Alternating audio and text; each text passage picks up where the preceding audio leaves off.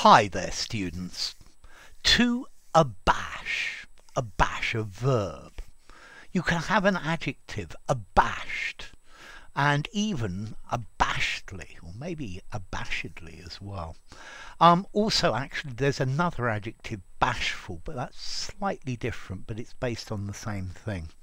Okay, to abash somebody, to make them feel ashamed, to embarrass them. Very, very often in the passive, I was very abashed by the spelling mistake I made in the poll the other day.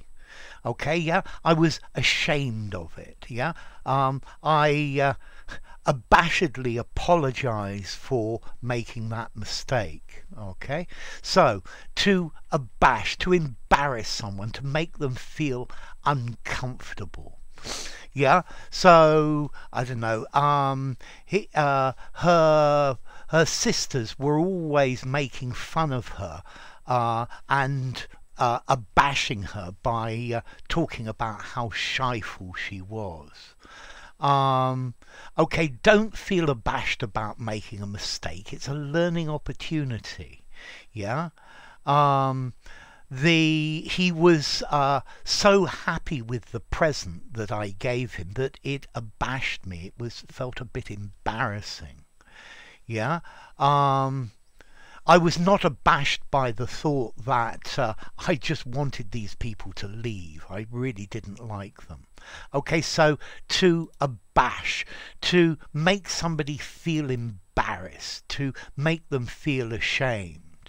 Yeah, he's completely unabashed at what he's done. Yeah, he should feel shame about it. He should be shamefaced. He should be abashed and remorseful or mortified by it. But he's just totally unabashed. Okay, so yeah, if somebody's abashed, you destroy their self-confidence, their poise. They make them ashamed. Yeah, so I was very abashed by the way the crowd jeered at me. Okay, to jeer. Ooh. Okay, so to abash, yeah, to make somebody ashamed and make them feel uneasy. Yeah, to maybe put them off as well, to embarrass or mortify.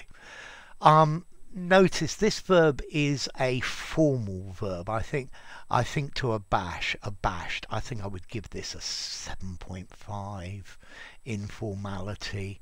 Yeah, I think 7.5. It sounds very literary as well. I wouldn't use it in an informal conversation, of course, unless you were trying to be terribly posh. I was so abashed by what I did last night. Yeah, it would work in a really posh context, but apart from that, use it for an essay. Or something like that. The government should be abashed at the lack of action over climate change. That's a really nice sentence to include in an essay. Okay, so to abash. As to origin, it comes from French, yeah? It comes from the word baisser, to lower, yeah, to make something lower, yeah? Which itself in French comes from well, the verb ébahir, which utterly, completely, and bair, to astonish,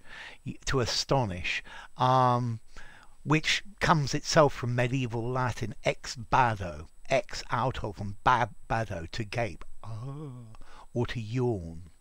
Okay, so if somebody's abashed, they're very, very ashamed. Notice I mentioned bashful at the beginning. I've got a video on that and it'll appear in the end screens. If somebody's bashful, they're shy. They're abashed about everything. They're very timid. Yeah, he bashfully looked at the girl. Yeah.